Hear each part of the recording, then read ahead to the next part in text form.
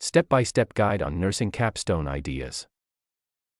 The Capstone Project is a crucial component of your nursing education, as it allows you to demonstrate your skills and knowledge in a practical way. Here's a step-by-step guide to help you brainstorm and refine your nursing capstone ideas.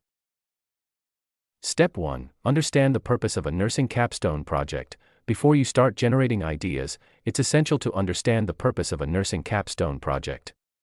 A capstone project should showcase your ability to apply theoretical knowledge to real-world nursing issues, solve problems, make evidence-based decisions, and improve patient care outcomes.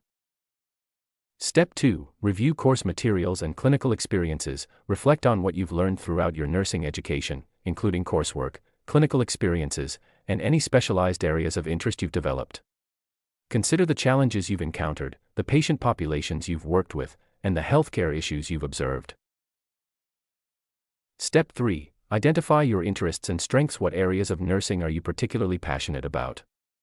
Are there certain patient populations, healthcare settings, or nursing specialties that resonate with you?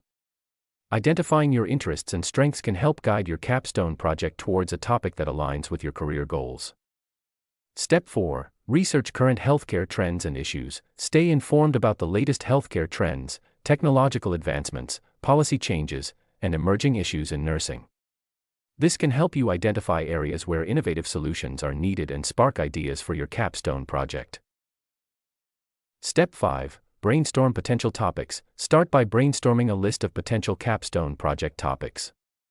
These topics can be broad at this stage. For example, if you're interested in pediatric nursing, you might consider topics like pediatric pain management, family-centered care, pediatric mental health, or pediatric vaccination strategies.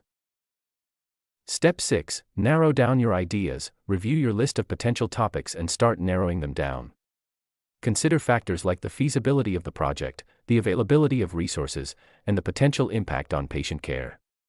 Eliminate topics that are too broad or lack clear objectives. Step 7. Consider the evidence base. Ensure that your chosen topics have a solid evidence base. Your capstone project should be rooted in evidence-based practice. Look for research articles, clinical guidelines, and reputable sources that support the need for your chosen project. Step 8. Consult with faculty and mentors. Discuss your shortlisted ideas with your nursing faculty members and mentors. They can provide valuable insights, suggest refinements, and help you identify any gaps in your proposed projects.